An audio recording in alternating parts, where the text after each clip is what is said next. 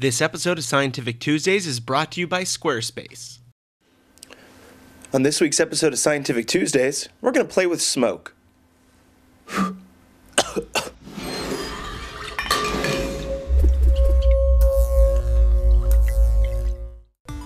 Did you know if you cool smoke down below the surrounding air level, you can actually get a water-like effect? Well, I'm going to show you how to do that today in some very simple steps.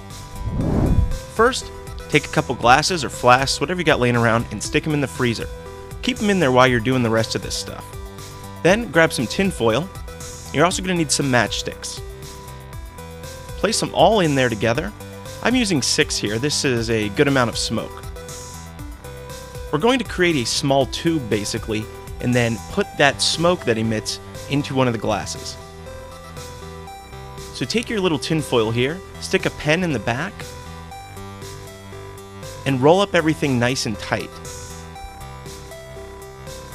You're also going to need to close off the top, so tie it off because you don't want smoke coming out both ends.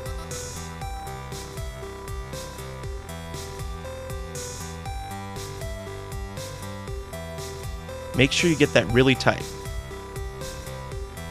Now let's take a look at how this is going to work exactly. So now I'll take a match and hold it up to where the match heads are. And after a few seconds, a plume of smoke will shoot out the back. What we want to do is capture that plume of smoke. So I've hooked the tube into a bottle. Now this is the bottle I just removed out of the freezer, so it is nice and cold. And the smoke will collect in there and quickly cool down. Alright, now let's see what we get when we test it out.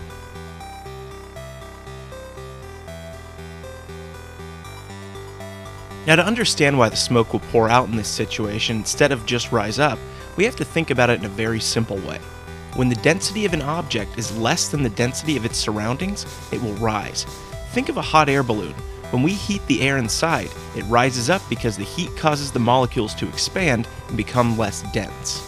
Typically, when smoke is emitted, it's already less dense than the surrounding air, so it rises up.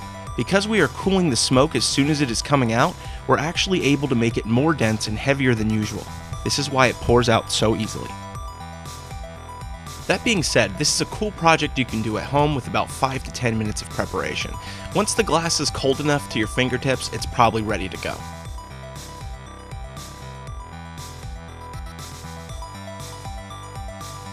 So here you go, a nice pool of smoke to go swimming in.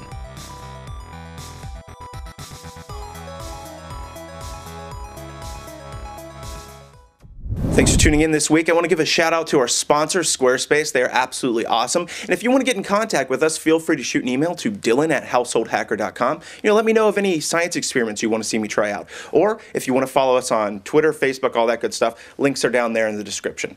See you next time.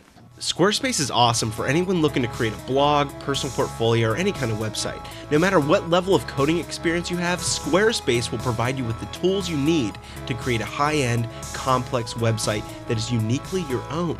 And don't worry, if you come across any questions or issues, Squarespace also offers 24/7 support. Many of the internet's highest traffic web pages are powered by Squarespace, which is awesome. So make sure you check out squarespace.com if you want to learn more. And when you check out, enter the code SCIENCE and you'll get 10% off the lifetime of your order.